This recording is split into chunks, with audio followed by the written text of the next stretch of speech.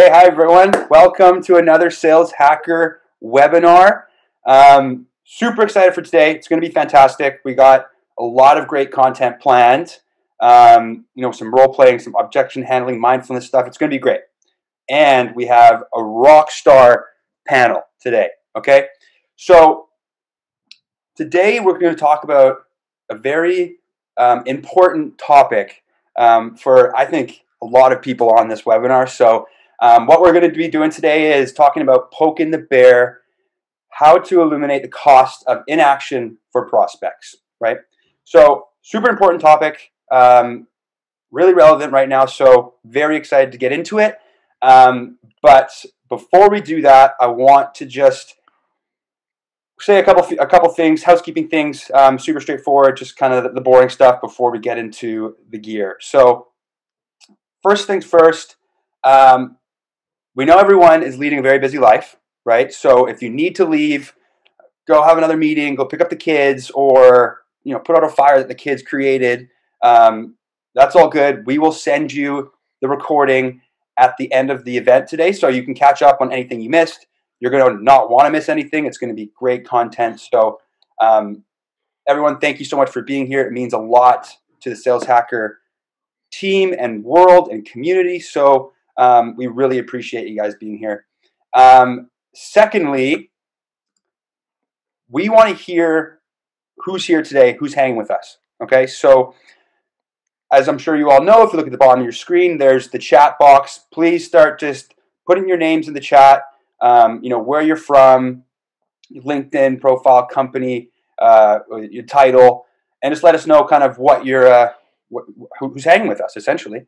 And also, secondly, please turn your panelists, the bottom, the little blue tube there, from panelists to panelists and attendees, so we can all see the chat and kind of really get going there. So we have some people coming in here.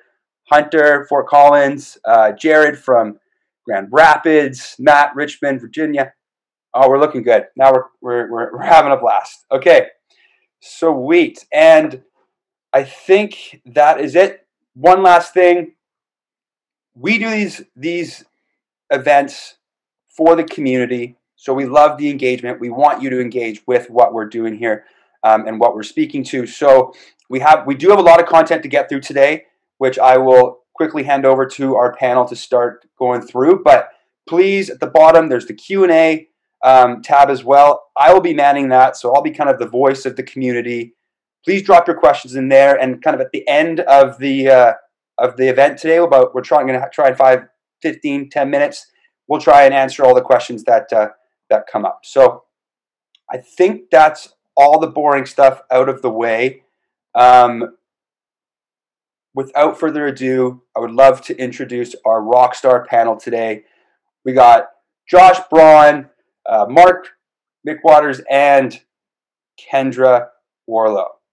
Hi, everyone. Thank you so much for being here. So excited to have you guys. Thanks for having me. Fantastic. Well, great. So without further ado, I will let these guys kind of start going here. Please hit the Q&A for any questions for the end. And other than that, I think it's time to rock and roll. Let's actually start with a pop quiz. I'm going to ask you a question. So imagine you're an SDR or an AE full cycle. It's your job to book meetings. You're about 5 meetings behind. It's getting to the end of the week. You cold call a prospect. Prospect picks up the phone. You get out your opening line, and your prospect says, "I can't talk right now. You caught me at the gym." And the question I have for you is, what do you say? So I asked this question on LinkedIn several months ago, and close to 200 people responded. And respondents fell into kind of two buckets. One I'm going to call a pressure-based response. Pressure-based responses is the salesperson trying to pressure or get the prospect to book a meeting. So, hey, I know I caught you at the gym. Can I have 37 seconds to tell you why I called? When can I call you back? Pressure-based responses. The other response was a no pressure-based response, which was the rep not having an agenda, not trying to get the prospect to do anything. So see if you could label whether these responses are pressure-based or no pressure-based. Here's the first one. And you can put it in the chat. And see, Mikey, people are saying this is a pressure-based response, meaning is the rep trying to get something, or is it a non-pressure-based response? What are people saying, Mikey? Pressure or non-pressure? Pressure. Pressure, yeah, because asking, for time. Here's another one. Yeah. Pressure or no pressure?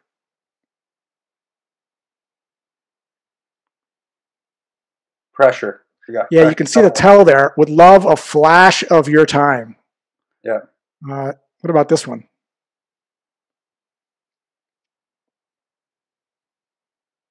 More pressure. More pressure. Again, asking for time. What about this one?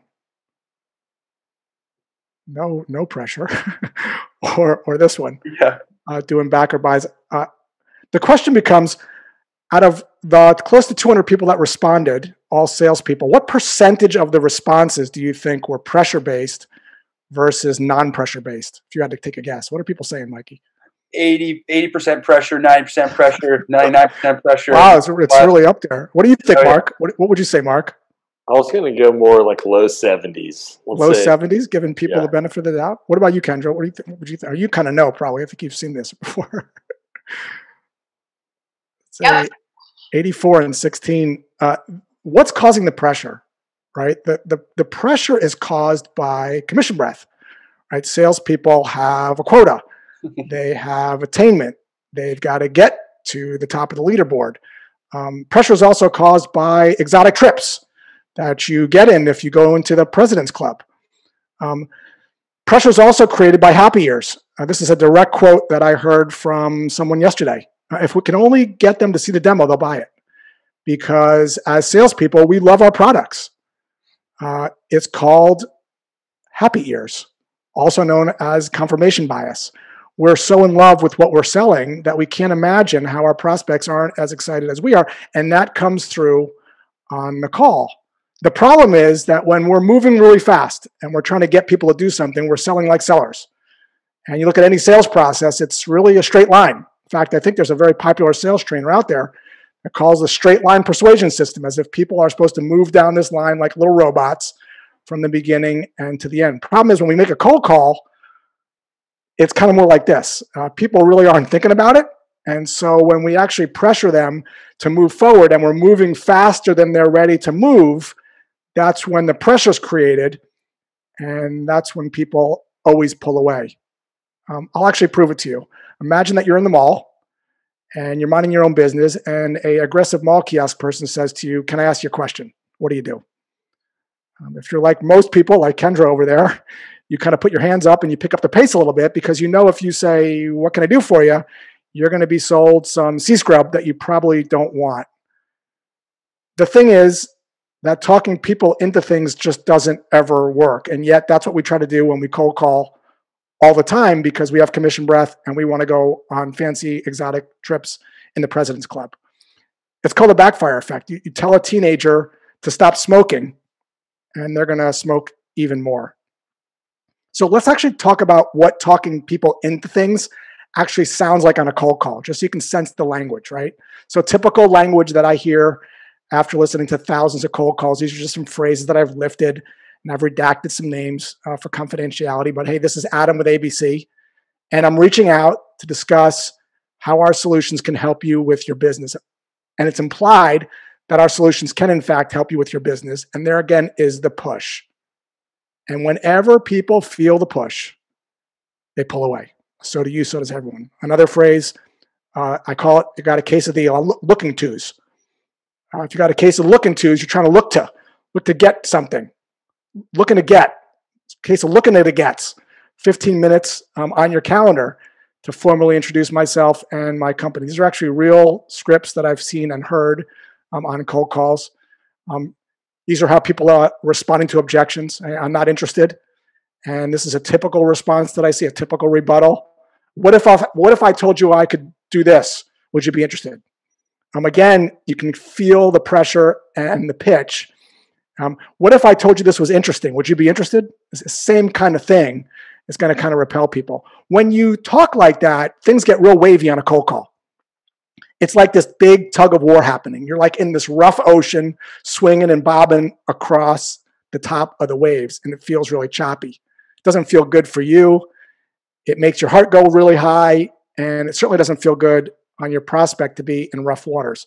So what we're going to talk about today is a different approach that actually gets you down over here to the bottom of the ocean, where it's nice and calm and flat. You can see we have someone down there that's actually on our call today. That's Kendra. Hey, Kendra, how are you? How deep are you there, Kendra? Are you like 50 meters? How deep is this calm part of the ocean? Probably 60 feet. So we're about 60 feet down, and the bottom of the ocean is a calm place where we actually are going to release this attachment that we have to getting something. And oddly enough, when you release the attachment of trying to get to something, you actually can cold call in a way that's actually more calm for you and actually more calm for your prospect. Rather than setting your intent to book a meeting, you're actually going to change your intent a little bit. And it might sound counterintuitive, but you're actually going to detach from the outcome and not assume that your product is for everyone. And when you detach from the outcome and you are indifferent to how the call ends, you actually behave and say things very differently. If you're attached to the outcome, you say and behave in ways that feel pushy, like the aggressive mall kiosk person. This clip from Seinfeld embodies what it's like to have a detached mindset. I want to play it for you real quick. Jerry. Yes? I've been doing a lot of thinking. Uh-huh. Well, I don't think we should see each other anymore. Oh, that's okay. What? No, it's fine. No problem.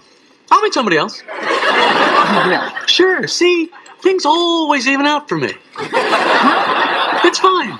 Anyway, it's been really nice dating you for a while. And, good luck. Yeah, me too. You'll be coming around. So that's the detached mindset, right? You obviously care about what you sell, but you're indifferent to the outcome. It's okay if someone wants to talk to you. It's also okay if they don't. I want you to adopt a new mantra when you're making cold calls. Rather than booking the meeting and getting the sale and overcoming objections, this is the new mantra. Let go of assuming. And go into the call thinking that not everyone you call is going to want what you have, and that's okay. You don't control other people. You don't control how they interpret your message. You don't control how they respond to your message. You only control what you say and how you say it.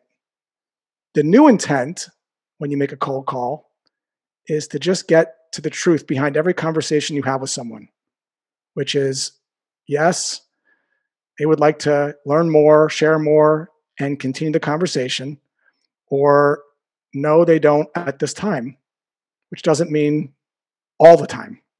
Just because a door is closed and just because they don't want to book a meeting right now doesn't mean you can't create an opening and plant the seed where you can then do a subsequent follow-up that might continue the conversation. So you don't have to walk down the aisle on the first encounter. But if you start to rush things too quickly and you ask someone on a first date if you can meet their parents, chances are they probably won't want to talk to you again. So this idea of planting seeds. Ironically enough, when you adopt this mindset, not as a tactic to get something, but truly as a philosophy that you have, where you're leaning back, you actually get to more truth because prospects don't feel like they're being sold and manipulated. And because of that, you have more conversations. And the more conversations you have, ironically enough, the more money you make and the less time you spend chasing. Contrary to popular belief, the best reps that I know don't have big fat pipelines. They have skinny pipelines that close. And they're not chasing people that have, they thought, expressed interest. So this detached mindset. Mindset's super important. We're going to transition to Kendra in a little bit. She's going to talk about how she does this. But the question is, well, how do I do that? I thought what we would do, rather than talking about hypotheticals, actually show you how this is done in a couple of different examples. One, a cold call that Kendra made to me several months ago when she was working at Gravy Solutions. And then two, I've actually constructed a cold call script that Mark has not seen yet, using the same approach for his company. And we're going to get his reaction to it. And again, he's going to be very brutally honest with me. So we'll see how that goes.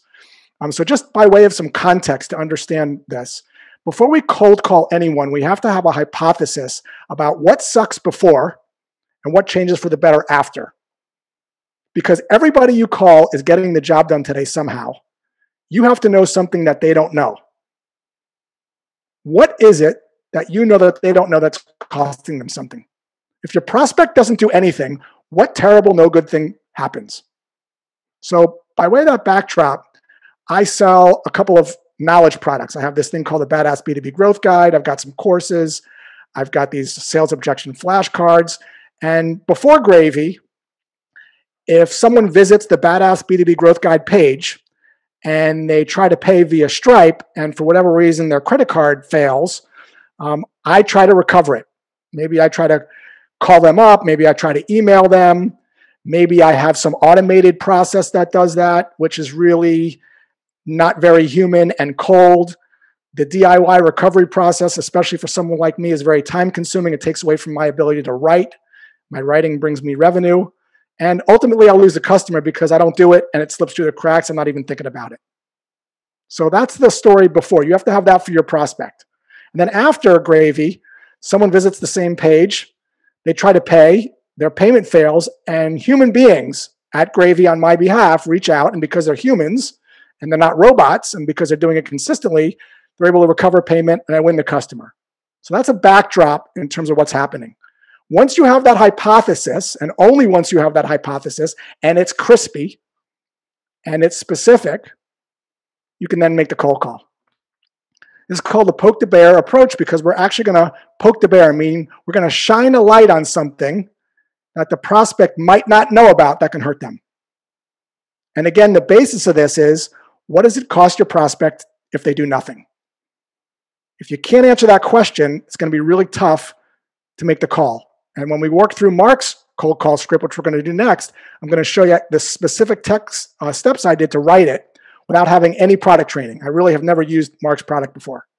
I'm going to show you exactly how I did it, and we'll get Mark's take on it. So step number one is this. It's called permission. We're actually going to role play this. But before we do, Kendra, when you pick up the phone from a mindset perspective, like what are you doing to get to that bottom of the ocean to kind of be so calm? Because that's what I noticed when you were on the call with me.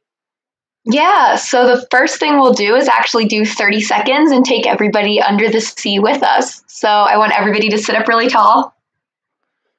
Take your hands, put them on your lap. And we're going to breathe in for 5 seconds. We're going to hold it for 2 at the top, and we're going to breathe out for 5 seconds all together. So everybody can close your eyes or lower your gaze.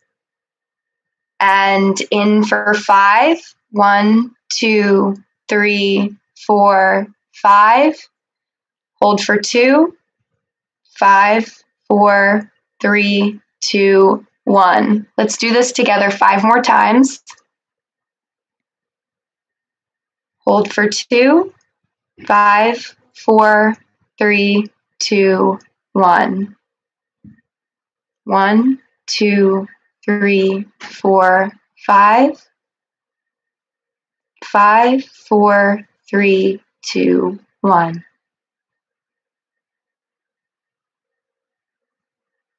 5, 4, 3, 2, 1. Last one.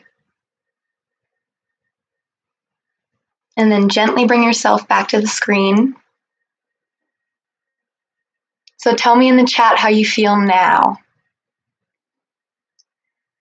So this is one of the ways that I prepare before I do cold calls.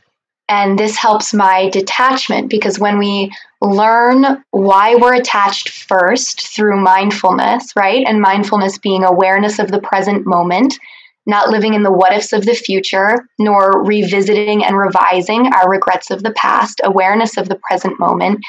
Each of our calls is the opportunity to learn something new about the business, the person, and be able to provide space for them to feel comfortable enough to tell us the truth about how they're feeling, what's really happening at their business.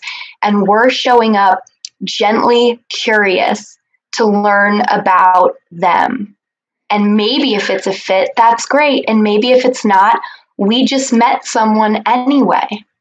So before I got ready to call Josh, I did my normal morning routine, pulled up his wonderful face on LinkedIn, and dialed. Yeah, what's really interesting about what you said, Kendra, is that mindset that you have, it affects what you say and your energy on the call, right? That's what I think made the call very different, is that when you actually adopt that mindset of not being attached and knowing that you don't control other people, you just sound completely different on the phone. It's more casual. And that's what struck me. And I get cold calls probably about 15 or 20 a week. And most of them, through no fault of anyone's, everyone's kind of focused on booking their meetings. They sound very hypey because they're focused on getting the meeting. But I think when you're under the sea and you're kind of down there where it's tranquil and you're like, hey, I'm just going to call a bunch of different people and learn some stuff and be curious. And it's okay either way. And I'm letting go of the assumption that everyone needs what I have or that I want. Everyone wants what I have. You just sound completely different. It's a vibe. So to give you a sense of the vibe, we're actually going to take you through how she sounded exactly. So, and then I'm going to talk to you about the psychology behind what she's doing here. So the first part of the 4-part script is what's called permission. And before we actually role play it, let me give you some context as to what it is, because there's lots of ways to do it. But what we're going to do is we're going to use some phraseology and tonality to see if the prospect will allow us to continue to part 2. The reason we're doing that is something called congruence. When people say they'll give you a minute or 2 minutes or you can talk, they're more likely to hear you out, at least for the second part. If you tell someone you'll pick them up at 5 o'clock and you don't, it feels bad. People want to be incongruent with what they said. They want their words to be incongruent with their actions. So there's lots of ways to do this. There's literally a book that I wrote with 47 of them. We're going to show you the one that Kendra did, which is extremely unique and very Kendra, that you probably won't be able to replicate exactly. But after we get through this first part, I'll give you some ones that are a little bit more maybe generic. So let's actually just go through it. I'm going to pick up the phone and we're going to go into the game, into the role play. We'll come in and out of gameplay. So hi, this is Josh. Hi, Josh. It's Kendra from Gravy. I'm calling you from Starbucks, and I was wondering if you had a minute. Starbucks? What are you drinking? I'm having an Americano. It's delicious. That is exactly how the call sounded. And you can kind of notice Kendra has a very warm and friendly tonality, natural for her, but there's different tonalities you can use, right? Another one you could say is, hey, Josh, I was on your LinkedIn and was hoping you could help me out for a moment.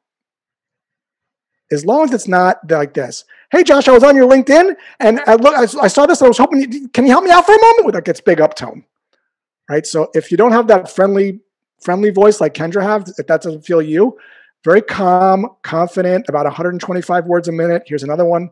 Hey, Josh, we've never met, but I was on your LinkedIn profile and was hoping to speak with you briefly. Do you have 2 minutes? Do you got a sec? Another fun one that a lot of people like is based on some stuff I learned from Chris Voss, which is to label the negative emotion people are thinking. He calls it an accusation audit. Could sound like this. Hey, Mark, it's Josh, you're probably going to hate me because this is a cold call. Would you like to hang up or roll the dice? And notice my little laugh right there. And I have found, for me at least, 7-8 times out of 10, people will be like, sure, what do you want? Especially if you kind of sell it. I like that one too. I like that one too. And so the key is you're going to pick this permission-based opener, right, that fits your personality. I would never do a cold call and say, hello, this is Kendra.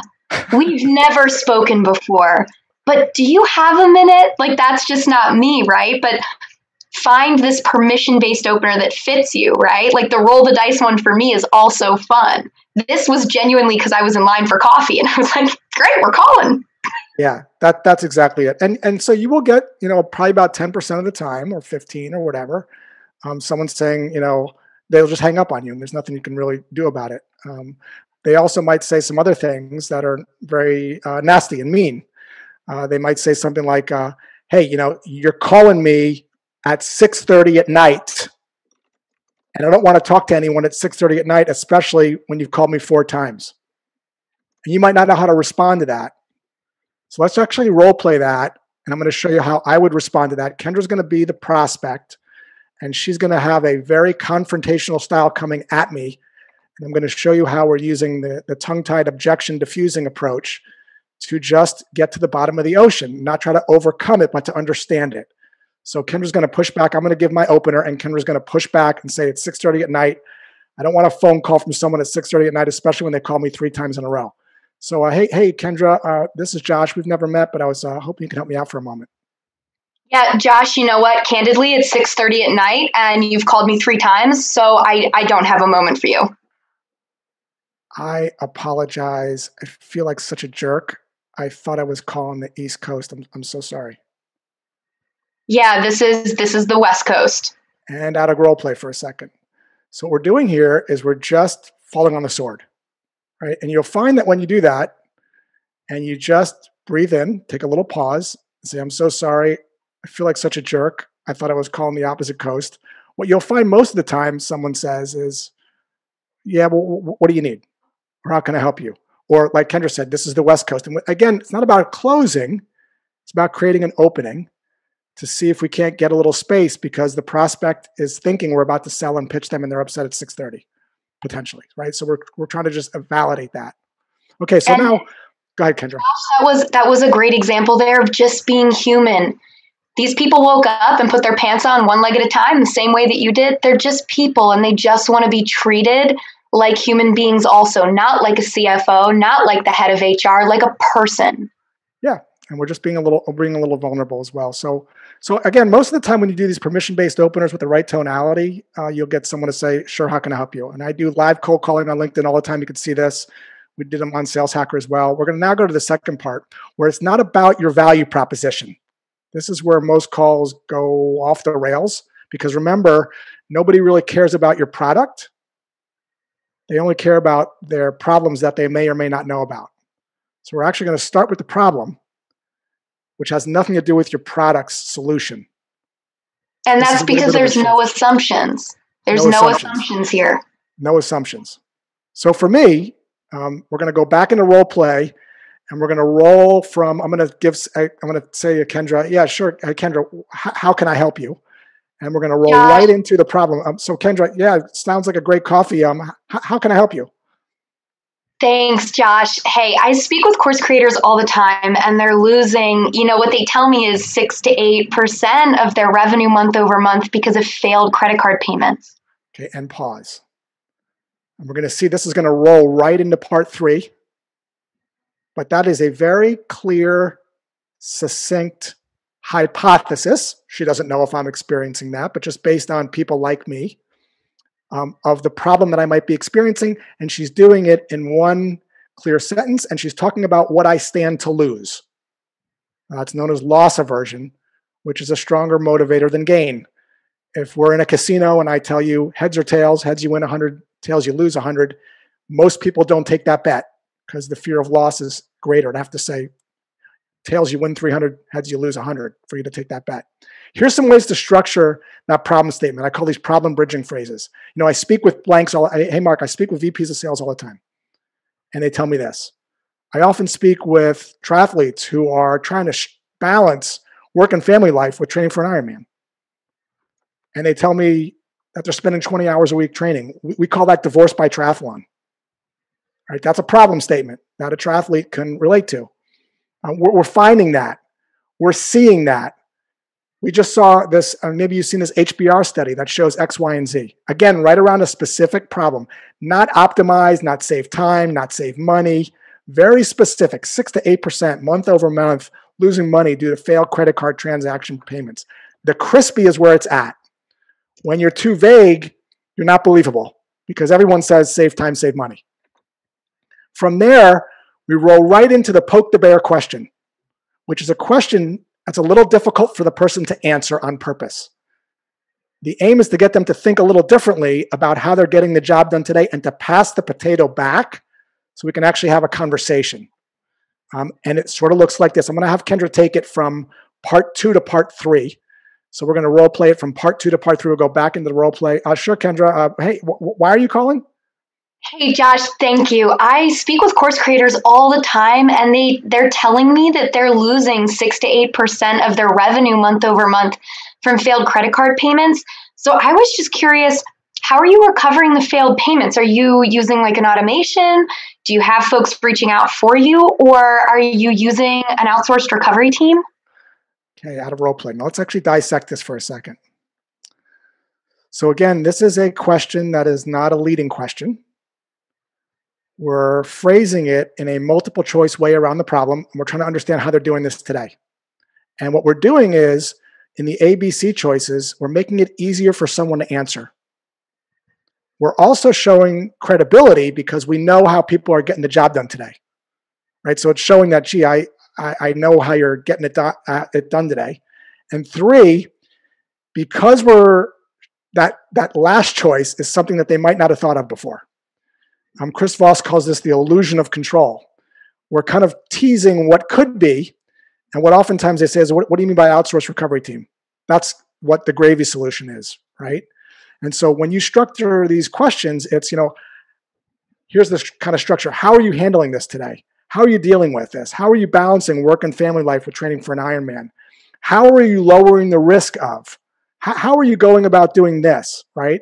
Are you doing A? Are you doing B? Or are you doing C? So I'm curious, like, how are you doing this today? Is it like automated? You notice she improvised it a little bit. You got people reaching out, or do you have like an outsourced team doing this? And that's the gentle curiosity part, right? I'm not saying to him like, hey, like, how are you recovering those failed payments? Automation, this isn't a matter of fact thing, because it's not matter of fact. I'm asking. I'm genuinely curious about what's going on because I don't know. Yeah, and now sometimes what happens in this script is you might have a good message, but you might be talking to the wrong person. To which time you'll get the following objection: I'm not interested, or I don't handle that, right? So you'll get I'm not interested if you're talking to the wrong person, right? So let me show you how we diffuse that real gently, right? So we're gonna switch roles again. I'm gonna be the salesperson now, and Kendra's gonna tell me she's not interested, which is okay, because they're not interested because you're not interesting to them, potentially, right? So we're just gonna roll with that. So Kendra's gonna say, I'm not interested. Hey, you know what? Candidly, Josh, I'm really not interested. Okay, now I'm going to say this in a very calm way. That's okay. It's a diffuse, right? Or I might say, that's not a problem. So the first words out of your mouth when you hear any objection, rather than trying to overcome it, you're at the bottom of the ocean, you're going to say, that's okay. Hey, Kendra, before we get off the phone, if it's not asking too much, is it because you're happy with what you have? You don't really have any failed payments, or you just hate getting cold calls? Not that I blame you one bit. And then you're just going to pause. And you guys can hear an audio clip of Joe doing this on last week's Sales Hacker webinar. It opened up the dialogue. And the prospect said the following: I just don't handle that. I don't handle this. I don't handle that. I don't handle this. To which Joe said, because he had the flash objection cards, that's not a problem. I know it's not your job to help salespeople that are lost, but would you be open to pointing me in the right direction? Not a problem either way. And the prospect said, you need to talk to John Smith. So great example of leveraging, maybe sometimes you connected with the wrong person, even despite your best intentions. So in this cold call, what ended up happening here is I raised an objection. I said, hey, Kendra, I don't have any failed payments. I'm using Stripe.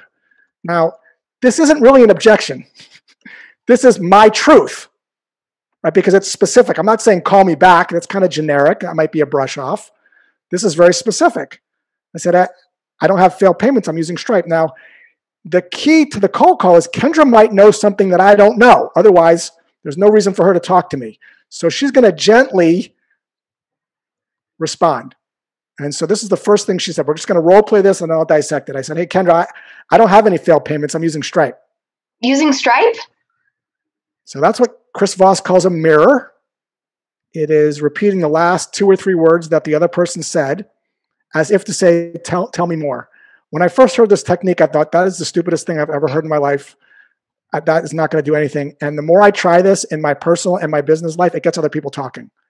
It makes them listen. Mark, you've had experience with this as well. Is this helping your relationships? Been married almost 10 years. I remember first going through Chris Voss and saying, I'm going to try this on my wife when I get home. And incredible how it gets them talking.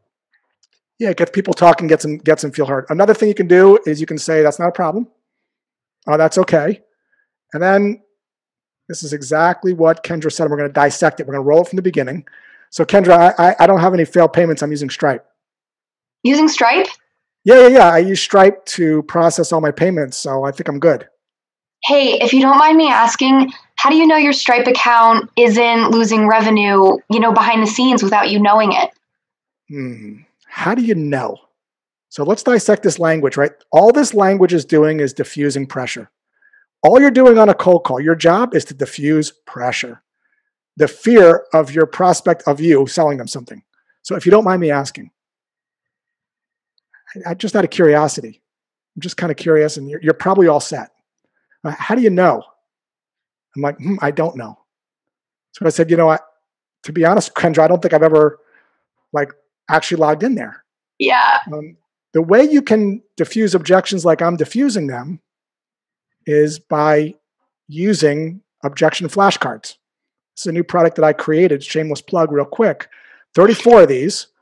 There's the objection on the front and what to say on the back. You practice them like maybe you did your math multiplication tables so that when these objections come up, they feel like you're responding to 5 times 5. So you just go to this website and you can grab a set for yourself. They also come with how to say it MP3s so you can get the tonality down pat. So there's one of these for each one that we're talking about here today. Kendra, after I said that, said this. So Kendra, I'm not sure. I don't think I've even looked into Stripe lately to see if I do have those. Josh, no problem. I promised I would be brief. Would it make sense for me to send you instructions on how to check those? I have a checklist for how to log into Stripe and check your failed payments. And if you have some failed payments, maybe we could talk again. Sure, I'd love that. And Kendra sent me a doc, within 5 minutes. I actually logged in, and it turns out that I didn't have the problem. And I wrote her back. I almost felt compelled to write her back. And she said, no problem. Keep us in mind if this ever comes up. And if it does come up, I'm definitely calling Gravy. Right now, look at this language again. We talked about letting go of assumptions if you have failed payments, rather than check to see how many failed payments you have and we'll get rid of them by 50%. Right? Because problems alone aren't enough to inspire action. If I only had one failed credit card payment, it's a problem, but it's not intense and big enough to warrant me doing anything about it. People live with problems all the time. I got a pixel out on my back TV right now. It's a problem, but I rarely watch that TV, and when I do, I barely notice the pixel. So I'm not going to fix it given all the other things I got to deal with. So just because you have a problem doesn't mean it's the green light for you to go ahead and sell anybody something. Assume the problem's small. Assume it's small. Let it unfold. So this was brilliant. Go ahead, Kendra. No, I was going to say, this too is a great opportunity to look at your company and see, do you have a give? Do you have something that you can freely give? And I knew that we had the instructions for how to check Stripe, and Josh didn't know how to do it. So if there's an opportunity for you to give something to your prospect that's valuable or helpful to them, that also helps you feel more relaxed also, because you know that you're helping. Hey, can I just give this to you? And if you look it over, maybe we can talk again. If you read through it and you find some things in there that blah, blah, blah, blah, blah, right? You can do that. Yeah, the other thing too is we're putting the prospect in control.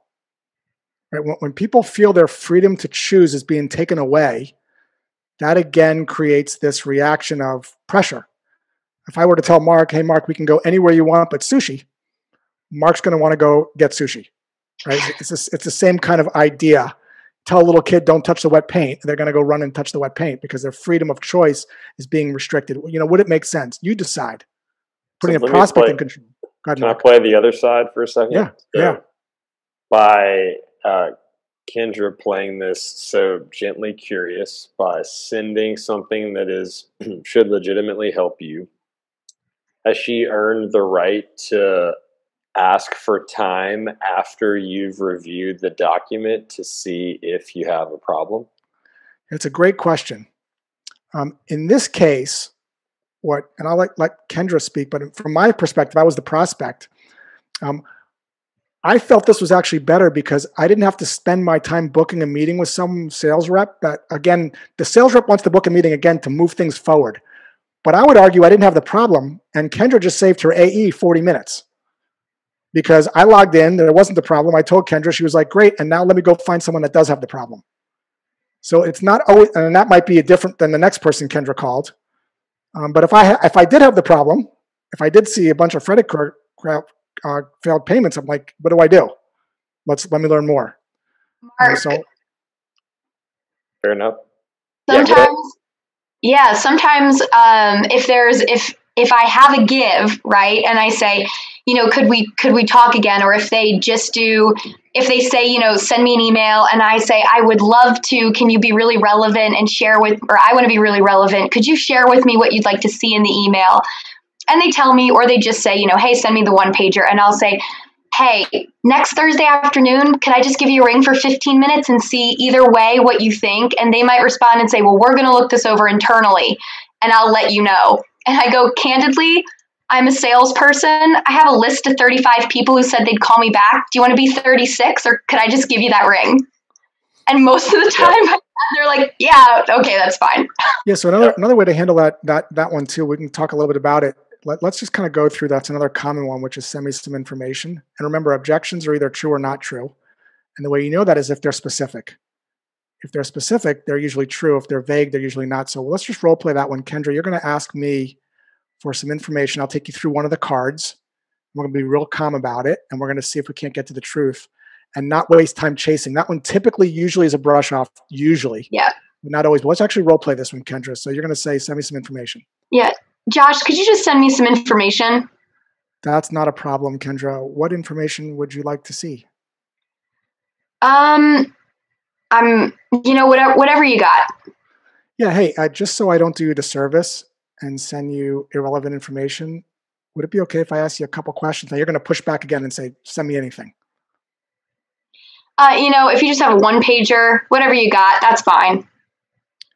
No, Kendra, I might be misreading here, but typically when people ask me to send them a one pager, it's just a nice way of saying they're not interested, which is not a problem at all. I know you didn't ask me to call you. Is that the case here? And it like, Josh, yeah. Thanks. So I actually appreciate that. What we're doing here is we're just getting the truth, right? That's on the send me some information card. And I'm able to do that because I've practiced that card for 15 years, just like you can now. And when that objection comes up, your confidence is going to come through. Where we get into trouble is we know what to say, but we can't do it in the moment. So when we're calm and we're confident, it shows, and we just get to the truth. So let's actually go through now. Let's actually write one. And this will be great. I'm going to test my skills here for Mark. So Mark and I talked this morning, and I told him I did not want him to see this until the webinar. True story. I wanted his honest feedback about how I did. And more importantly than the script, which might be off, is the thought process that I used for it. The other advantage of doing cold calling nowadays is there's a service, this guy, Ryan Reisert, that I use all the time, where instead of talking to one person an hour, he allows you to have conversations with about 15 people an hour without adding any technology. He actually dials down your list and he determines your phone picker-uppers, and you literally have about 15 conversations. That allows you to tweak your message really fast. Instead of taking it 6 months, you can dial it in. Rarely will it be tweaked up on the first go-round. So step one is this. Does anyone have any idea who this is? Mark, Mikey, does anyone know who this guy is and what is his superpower? Does anyone know, Mikey, what this guy's superpower is? Star Trek guy? Sorry, I'm not. No, yeah, he's Star Trek guy. Patrick Stewart. I just saw it come in the comments. Yeah. Magneto, Dr. Xavier. Okay, what's his superpower? Move metal. I'm just pointing to her head. She kind of knows. Oh, like telekinesis? He's able to get inside your head. Telepathy. Exactly. He's able to see what your thoughts are. Yeah. See exactly what you're thinking. And I was watching this movie. I'm not a big X-Men thing, but I was watching this the other night and I'm like, that would be awesome if salespeople could actually peer inside the mind of their prospect and see exactly what they're thinking about in terms of what they hate about their job. Well, it turns out you can actually do that. And the way you do that is you simply take a look at the ambition case studies and testimonials for similar people you want to talk, and you strip out all the marketing language. Now, Mark, when I was on your website, there were a bunch of case studies, but a lot of them weren't words coming out of your customers' mouths. They were marketing's interpretation of those words, and I can always tell what they are because they sound like this: streamlined, optimized, increase, 10x. It's a lot of like, no, it's just marketing, but it just doesn't help us in sales because they're too vague. But I did find this guy, Kevin Dorsey, KD. A lot of people know him, famous guy on LinkedIn, super nice guy. And he was featured in a video that you had. And I like this because it was actually words coming out of the customer's mouth. And it turns out that your customers are better at writing cold calls and cold emails than you are. The best way to read your customer's mind is to actually look at these customer case studies, get the language out, and then put it into the script. So when I watched this video, this is exactly what Kevin said about a minute and 52 seconds in. He was talking about a bunch of stuff, but then he lit up at the end. And he goes, the coaching aspect of ambition is actually my favorite part. Now, the reason this got my ear is because there's energy behind it. Like, he lit up with it. He was talking about a bunch of other stuff, but this thing, he lit up. And then he said, because it's structured, he goes, the problem with one-on-ones, when managers facilitate conversations with reps, is they're unstructured. They're all over the place. Everyone's doing their own thing, and everyone's busy, and they're unplanned. So they just kind of turn into muck. His words. Very visceral, made you feel something, very crispy around one specific problem. We never want to focus on 3 problems or 4 or 5. We do X, Y, Z, D. It overloads the brain. We want to pick one, see if it resonates. And we're going to call people like Kevin Dorsey. Yes, Kevin, if you're listening, I know there's only one of you. You're a special snowflake. But we're going to see if there's other VPs of sales in companies that manage a bunch of reps like he does that might also feel like how Kevin feels. And we're going to actually use Kevin's words in the script. So again, this is if I was calling someone, if I'm working for Ambition, I'd call, I say, hey, Lisa, I'm Josh. We've never met. I was on your LinkedIn. I was hoping you could help me out for a moment. Now, I have found when I do that one, for me, most of the time people will say, who is this? What's this about? And they're leaning forward.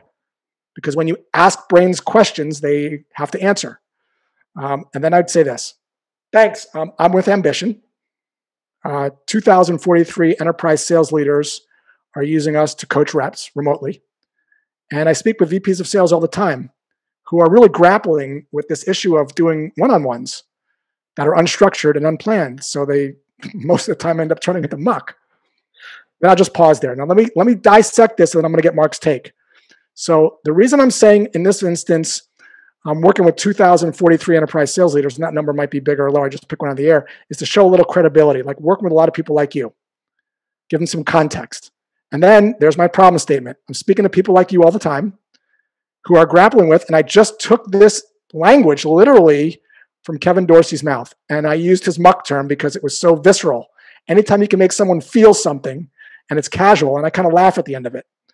Now, Mark, I want to turn it over to you. I know we haven't spoken before about this, and I kind of wanted to get your reaction in terms of the problem statement, not the value proposition. But is this a problem that some of your prospects potentially bump into? Yeah, absolutely. I mean, as a sales leader, you're coaching the team to talk about pains that you solve, right? And so in coaching, and so many salespeople on this webinar, think about your recent one-on-ones. How many of them were structured, planned, documented, and you actually walked away with something beneficial for you that wasn't just a pipeline update for your boss?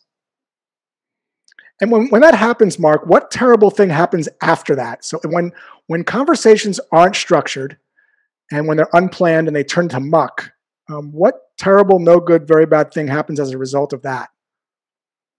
Your sales reps aren't improving, and you as a SVP of sales have no clue what your managers are coaching your employees on. Yeah, and I would also imagine too, as I was kind of reading more about some of these case studies, it's also like you run the risk of losing some people, right? Like too, because I'm not getting better and I not feel like I'm getting coached, and you might lose a star employee. Attrition because they're not being developed. Exactly. Yeah. So then I transition to this. Hey, and I'm just curious, Lisa, like, how are you facilitating coaching one-on-ones to improve your win rates? Are they a bit like sporadic? And I'm going to validate it because everyone's just like crazy busy. Or are they structured and planned with follow-ups based on each rep's strengths and weaknesses? Now, psychology there. Why is this important to improve win rates?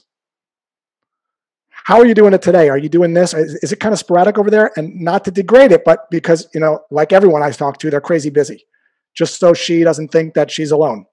Or are they structured, which is what it could be, what's possible, and plan with follow-ups based on each of the rep strengths and weaknesses. And we may have a conversation here for a while, and I may use mirroring and labeling. Sounds like you're doing a lot with such a small team. Sounds like you're really running around a lot. Sounds like you'd love to coach more, but you just don't have the time, especially now that everyone's remote. We might just stay there. And I might give her a lot of positive accolades and positive labels. And then eventually I might transition to, sounds like this might be interesting. It might be worth exploring. I know I promised I'll be brief. And then I'll use a Chris Voss, no-orientated question. Would it be a horrible idea for you to just see what other teams are doing in terms of getting a lift to close rates, sometimes up by 20%? And now look at the key phrase here. Should a need arise in the future? Now, Mark, I'm going to put you on the spot a little bit here. Okay. Why do you think I'm saying should a need arise in the future? Because one key thing that you're doing is you're not accusing me of being a crappy coach. Yeah. And I'm also not assuming that you need to drop everything and buy now. Because the pressure is created when people feel the pinch of moving forward too quick. So I'm saying, of course you're not in market now. This subconsciously is saying, I know you're not shopping, but do you want to review what your options are? I'm not here to sell you anything now, but do you want to just see what your options are for the future? And then we're going to get a bunch of objections, maybe, and we just use these tongue-tied cards to diffuse them. All right, I want to pause here. I know we've got about 10 minutes left, and Mikey, we can open it up for questions for Kendra or Mark or myself or you as well. Wicked. Perfect. Yeah, we got some good questions here. So, okay. Mike asked, what would your response be when implementing the poke the bear question? If the prospect feels afraid to disclose that information to you because they are under the impression that their approach is unique and they don't want you to poach it. Yeah, so let's actually talk through that a little bit. So there's a couple of limiting beliefs that I might hear in that question, meaning that you're assuming that everyone's going to be afraid that they're going to not share some stuff. And when you think that way, and Kendra could talk about this as well, you end up thinking that way, you end up not doing it because your thoughts affect your actions. So if you get someone that's not comfortable sharing, what would they say? They would say, I don't feel comfortable sharing. And you might say something like this, that's not a problem. Sounds like I'm being really evasive. I'm just curious to know, to the extent that you feel comfortable sharing, how are you guys getting that done today? And it's perfectly okay if you don't want to share. It sounds like I'm being a little evasive. Like that's how I would diffuse that one. But I would also not assume that everyone's going to think that. You might be thinking that in your head. And again, when you think that in your head, you're going to think, I'm not going to try this because everyone's going to do that. You've already talked yourself out of it. That's the biggest part, right? With the moment that we start thinking or deciding what somebody else's response is going to be is the moment we're building this brick wall in front of our path. And we're doing that because we don't want to feel embarrassed or uncomfortable. It's not that we're actually unprepared or whatever we're telling ourselves, right? We create these illusionary stories in our mind where we decide what somebody else is feeling or thinking. Because truthfully, if we separate that out and peel it away, it's because we don't want to be embarrassed. We don't want to mess up and feel embarrassed or dumb or belittled. But again, you're in charge of your attitude and your emotions. They're not. So whatever they show up with, you decide how you feel. And that also goes in reverse, just like Josh mentioned. Release the assumption, detach from the outcome of what they're saying. You can only learn to detach if you understand why you're attached first. So my challenge for everybody this week is to take time on a scrap sheet of paper and write when you begin negative talk, negative self-talk or negative talk. Learn first to become aware of your own patterns of when you decide what someone else is going to feel, say, or think, and then how you chastise yourself over different things. Your awareness will then help you detach. And all of a sudden, these ideas that you are spinning to yourself because you don't want to do something for a different reason start to float away. I love that. And a great kind of tool to speak to pretty much, Kendra, that you just said. The 4 Agreements, fantastic book. It actually helped me quite a bit in terms of cold calling, because it's all about that. Be impeccable with your word. No assumptions. Try your best. And the other one is slipping my mind. But honestly, if you follow that and go into the call with that kind of mentality, then, and an open mind at least, like, you know what, let's just have a conversation, or at least try to have a conversation, then the chances of actually booking that meeting is significantly higher. At least that's. But here's the thing. This is the thing. Don't focus on the chances of booking the meeting being significantly higher, right? Because you can feel it creeping in, right? And so the attitude is we're letting go of assumptions. We have something that we think can help. Some people want to have a conversation with us. Some people won't. And that's okay. We're going to have some conversations. We're not going to focus on a conversation. Yeah. Love that. Okay, I think we got another good one here. Okay, Josh, this one's for you from Joe. You often speak about being crispy, but also having to cut the fluff. How do you balance the two, i.e., how do you be descriptive or visual without using a lot of words? Yeah, so let's talk a little bit about that. Crispy and succinct.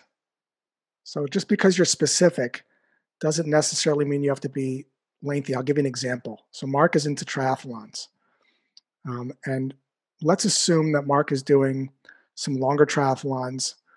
And I know that most of the time when people are not professional triathletes, if they're not runners, that one of the problems sometimes they have is that they have to walk the last 6 miles of an Ironman race, right? That's a hypothesis that I have. So if I cold call Mark to be very crispy, I might say something like this. Hey, Mark, I often hear that athletes can get out of the water okay and they're good on the bike, but the last 10 miles of the run feels like a Frankenstein walk.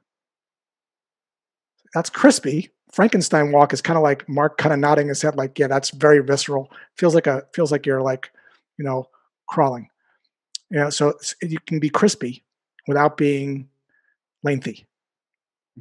Josh, can I add too that one of the things that I see in this layout that you went through is that the crispiness, it really comes early as a credibility piece that, like, I see you, person I'm talking to.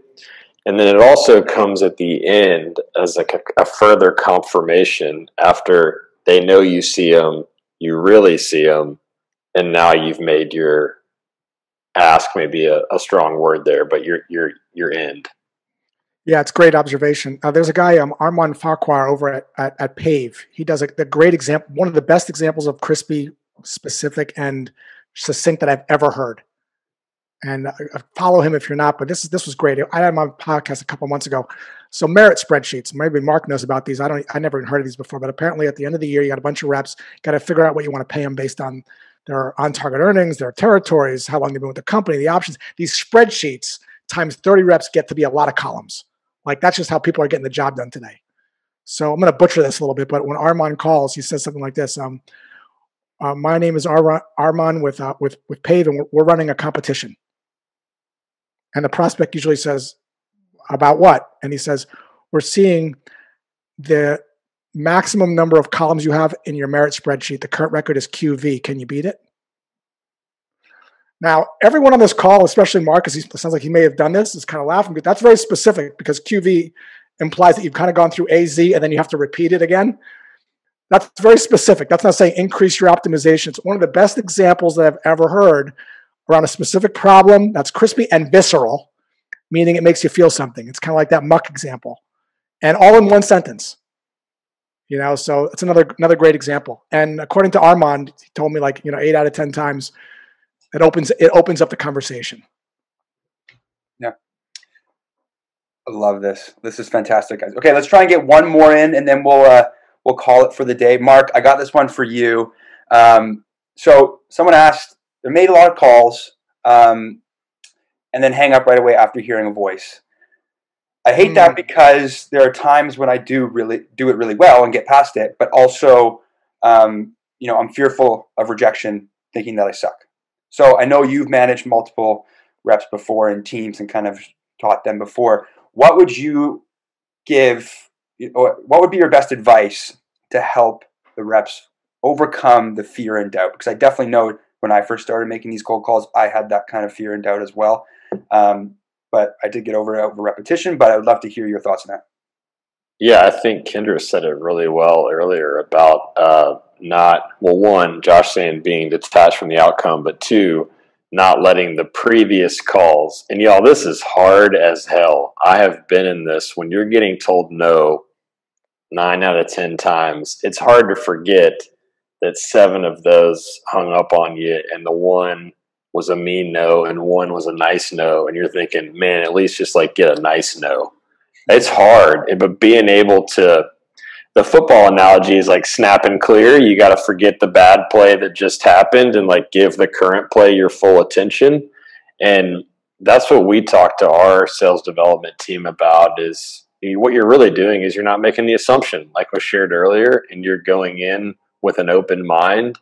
And if you can do that well, and it's really hard, and it usually takes some time and repetition to really get right, then you're giving yourself a better chance to win. Got it. It's just practice. It takes practice, guys, and you're gonna screw it up, and you're gonna stumble, and you're gonna negative self-talk, and you're gonna make up these stories. But the mindfulness definition, right? Awareness of the present moment, not living in the what ifs of the future, nor reviewing or regretting the past. Each call is its own moment in time, and you get to decide to separate the call from the emotion and allow it to float away ahead of you. And it takes practice, but you can take each call as its own moment. And can I talk to the early SDR just real fast? Because I'm sure we have some on here that are like, damn it, I get told no all the time. This is a grind. This job sucks. Being able to have that mindset approach and to overcome those no's and not overcome the no's, but overcome that no in your mind. As a VP of sales who is interviewing and hiring for, enterprise sales reps, one of the most important attributes, even in that role, is being able to get your foot in the door well, right? And that you early SDR who's paying attention, that skill set is so marketable that when you can learn how to do it well, and it starts between your ears, that can follow you later on in your career. So I always really feel for those new SDRs and them walking into that role and getting used to that grind. That can become one of your biggest assets as you carry forward, should you continue on in a sales role and probably outside of a sales role.